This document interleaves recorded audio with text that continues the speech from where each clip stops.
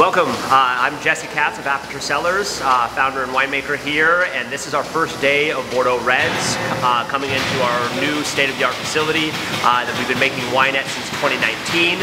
The piece of equipment we're going to focus on today is our end of our sorting line, which is our berry sorting, which has all these different slots to separate out raisins, shot berries, and it also does a great job of, after the fruit has been destemmed, feeding our optical sorter so it's all one berry high, because this piece of equipment is really particular.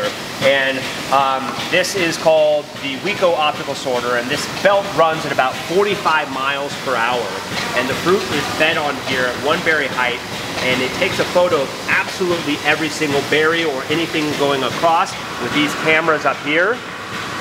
And if it doesn't fit within the size, shape, color, or we've even added infrared as of last year due to some extreme heat spikes that we had then.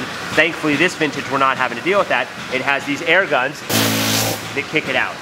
This morning we're picking Malbec, as you can see, and we have all these different parameters of Maug, which is material other than grape, thinking about stems, leaves, or anything that might get through all this other sorting prior to this, any raisins, and pink fruit, which you really think about this as stuff that might be a little bit underripe, that is hard to catch by the human eye, but this really does a good job of seeing these subtleties and characteristics. And then the last, this is what we just implemented as of last year, the first time ever, which is infrared. And this really does a good job. Again, to the human eye, it's sometimes hard to see fruit that has been affected or overexposed to extreme heat or sunlight. So every vintage is a little bit different, and this piece of equipment and technology really gives us the capability of fine-tuning it to the specific varietal and to the specific vintage and to our specific style.